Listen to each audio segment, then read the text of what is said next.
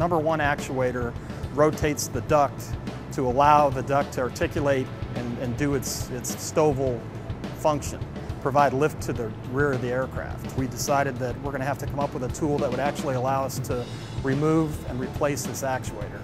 And we're looking at being able to replace one of these actuators in half a shift, so say 4 hours, versus having to remove the engine from the aircraft.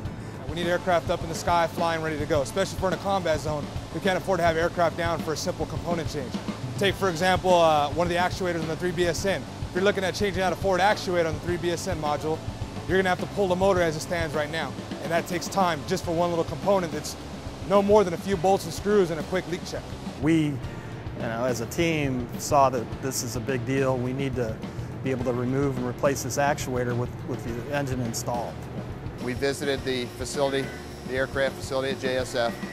We're able to see the engine, the subject actuator, talked with the mechanics, talked with the engineers to see just exactly what their problem was, how we could help support the project.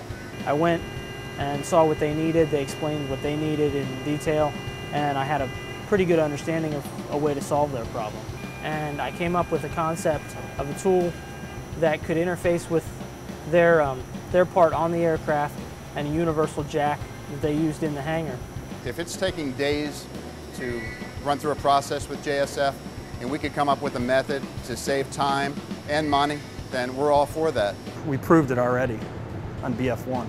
The change out, from my understanding, took approximately 3 hours to deinstall the actuator and to reinstall the new actuator.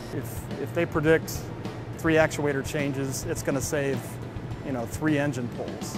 Our overall mission is direct impact on the aircraft. What we want to do as Marines here, as well as a sailor in those Air Force to take part, is to impact this aircraft enough so that when it does reach fleet, when it does reach mission capability, there's less man hours involved with maintenance and more flying.